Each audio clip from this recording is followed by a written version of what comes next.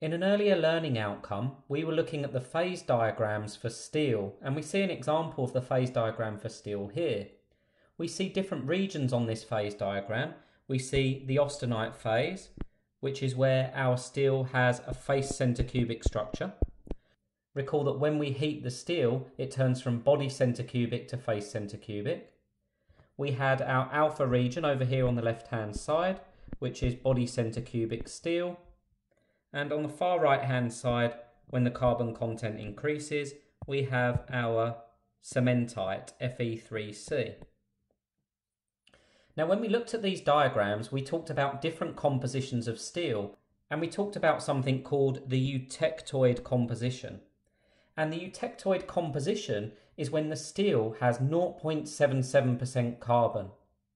Any composition with less carbon we called hypoeutectoid steel, and any composition with more we called hypereutectoid steel. And the important thing about eutectoid compositions was that when we cooled the eutectoid steel, it went into layers of iron and iron carbide, or iron and cementite. And we ended up with a laminar structure with alternating layers of iron and iron carbide. Now, this phase diagram holds true providing we cool the material slowly. So if we take a eutectoid composition of steel at 0.77% carbon and we cool it from the austenitic state, or the face center cubic state, below the eutectoid temperature, then it would form layers of iron and iron carbide as long as we cooled the material slowly. And recall that that iron-iron carbide combination was called perlite. Now, in this video, we're going to look at a heat treatment process that actually changes the nature of the way the material cools. So on this diagram, rather than allowing the material to cool slowly, we have a time-dependent variable. So on our x-axis here, we have time in seconds. It's a logarithmic scale, so we go from 1 second to 10 seconds to 100, 1,000, 10,000 and so on. So we see an increase in the cooling time. And on our y-axis, we have the temperature. So as an example, if we was going to go from 800 degrees to 100 degrees in just 1 second, then it would appear something like this on our diagram. So the diagram specifies rates of cooling.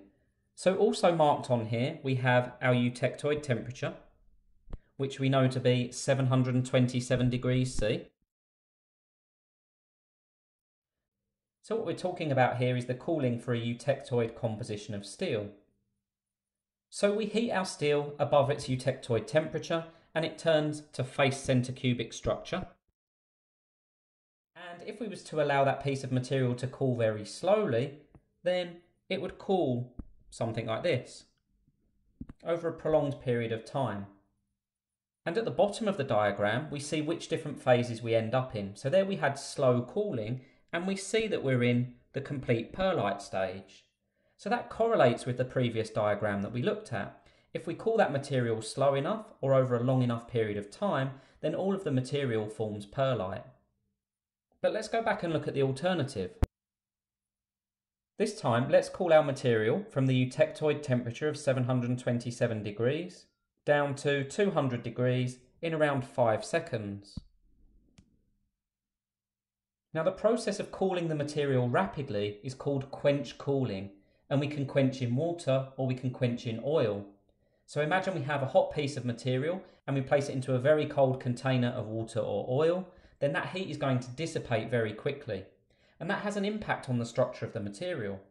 What we end up with is a structure called Martensite, and we'll talk a bit more about Martensite in a moment. So we've seen two extremes. We allow the material to cool very slowly and we get perlite, which corresponds with the phase diagram that we saw previously. Alternatively, we quench cool the material very quickly and we end up with this new structure called Martensite.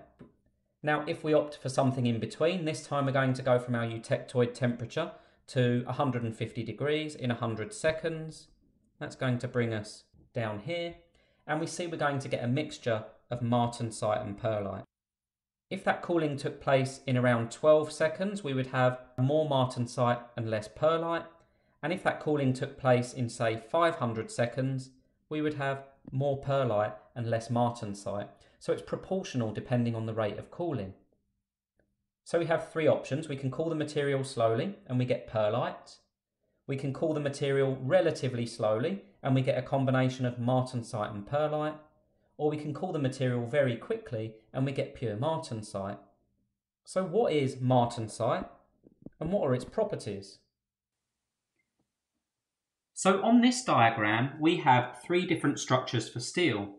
On the left hand side we have our body centre cubic steel, which we refer to as our alpha steel, and that's going to be called ferrite. Now when we heat that steel above the eutectoid temperature, it changes from body centre cubic to face centre cubic, and that's what we refer to as our gamma steel or austenite. Now when we quench cool austenite, or we cool it very quickly, we get this third structure, which is body centre tetragonal, and this structure here is what we refer to as martensite. Now what you'll notice about the martensite structure is that it's actually elongated. So instead of being cubic and having the dimensions A, and A equal to each other, as in the case of face centre cubic, we see that it's elongated because we have a square base A, but we have a new height C. Now the reason behind that is because when we quench cool the martensite, the carbon doesn't have time to diffuse out of the structure, and it actually gets trapped inside the structure here. So we end up with interstitial carbon atoms trapped within the structure. Normally that carbon would diffuse out, we would return to our ferrite structure, and the iron carbide would form separate layers. Recall that we would have layers of iron and iron carbide in alternating layers. But by quench cooling our austenite, over on the right hand side, we've actually trapped interstitial carbon within the structure. So now we have our iron atoms and we have interstitial carbon trapped between. Now the effects of that, first of all we have an interstitial alloy which will increase hardness, but we also have a less regular structure. The number of slip planes is going to reduce in that material. So what we actually get is an enhancement of the hardness of the material. So this material becomes very hard. Now there is a downside to this, because not only does martensite become very hard, it also becomes very brittle. So we may have to undergo a further heat treatment process to relieve some of those internal stresses. The important thing here is quench cooling can be used when we want to produce a very hard steel product. And quench cooling is when we remove the heat from the steel very, very quickly.